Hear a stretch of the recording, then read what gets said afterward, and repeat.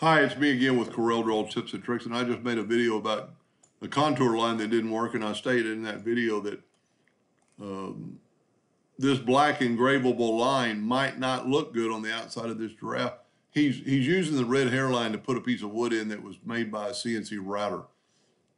If ever in a perfect world, that'd be really cool to engrave on that edge, but you're going to miss some of it. My suggestion on how to do that, let's see, our nudge factor is still set on 7. Let's take the, well, let's take it, tell you what, let's do this first. Let's go to object and, well, evidently it's broken apart. And let's nudge it over.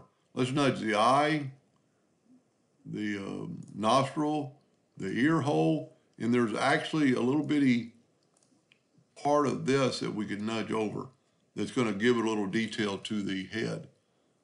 So there's those parts. Now to get these blotches, what I would do, and this is just a suggestion, I'm going to take the Smart Fill tool and I'm going to fill in that. So we've got some major leaks in this part. So once the leaks are fixed, it'll work pretty well. I initially don't see any leaks. So what I'm going to do is I'm going to turn this line into a hairline, and it'll show up, a leak will show up a little better. And that's probably what it is. These lines aren't joining. Let's turn them everything into a hairline. So that's probably the leak right there. Well, that should work. But in this case, we could actually bring it past because we're only going to use the outside anyway. So let's take the Smart Fill tool and now fill in this patch. And it worked. Now I'm going to left click and move it over. Yeah, that one leaks too. Yeah, all of them are going to leak. So you would just have to fix that.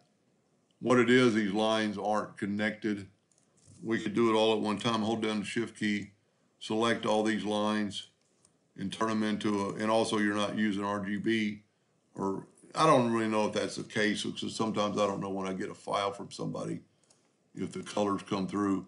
But since we're not using these lines per se, we can actually extend them through, and this will make it quite a bit better. Let's go ahead and do all the ones we did real quick. So we can go even further than we did. And then let's just take the Smart Fill tool and fill that in and nudge it over, fill that in, nudge it over. Now, you could engrave that, and it would be a cool idea, but if you just want this line, we can grab all these, hold down the Shift key, grab them all, left click, right click, and go back to the contour tool, and we'll contour. We'll have to do them one at a time, unless you want to group them together more. Or this time we're going to go the inside. And just go to the inside, and I'm going to show you what I'm talking about in just a second. Now, take the Smart Fill tool and fill in these. Let's nudge them over, over, over, over. So that's what I'm talking about. Now the lines are going to be well in that line. So now we can take that one and left click, right click, nudge it over. Left click, right click, nudge it over. Left click, right click, nudge it over. Left click, right click, nudge it over. I didn't break the contour apart. That would have helped. So let's, I think we'll be able to select them all. I don't know why that started using that one. Break the 12 apart, and then just move the outside lines out of the way. And then we need to make sure we go back and turn these lines into, so we got several outlines, but we're going to make it black. And I think he had it at one point in black. Hit OK. Now, so here's the difference. Let's get rid of this.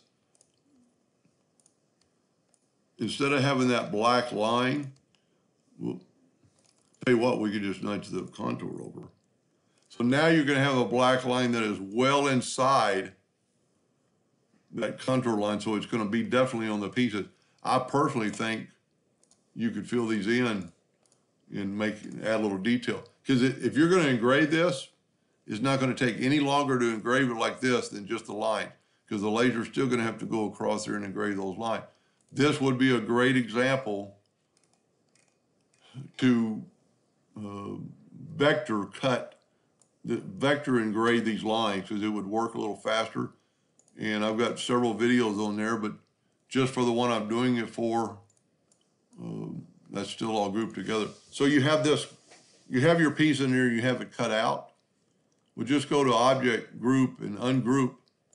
And there's several ways you can, one, you could take that away, you don't need anymore. And then you could take these and turn them into a hairline. And also an RGB hairline. Somehow you have on grayscale, but that, like I said, that might not be the case. And so now we got a black hairline, and run this, you know, if you're cutting that out of 1/2-inch pieces of wood, you could vector engrave this in like 2 seconds versus about 5 seconds or 30 minutes to or 30 minutes, 1/2 minute to a minute to engrave this. And if you want the lines a little thicker, just raise your focus up, because that's all you're going to be doing. After you cut out all your pieces, to lay your pieces in there, you could vector engrave this. And I have several videos on how to do that. Just raise your focus up a little bit, and it's going to zip through. You could run this at 100 power and, you know, 50 speed, and it's going to cut a really good line. And if you take it out of focus like 1/8 of a 1/4 inch up to the top, it's going to make a thicker line, a wider line, because the beam's going to get wider. Especially on these two animals, that would vector engrave ultra quick. And going back to what I said about, since the other animals don't have it, it might look better if it was just the box. But this, you could vector engrave this, like in, I bet you in 10 seconds versus, you know, that might take on that animal, that might take, you know, 2 minutes to engrave that. Anyway, I hope that helped a little bit. Thank you for watching.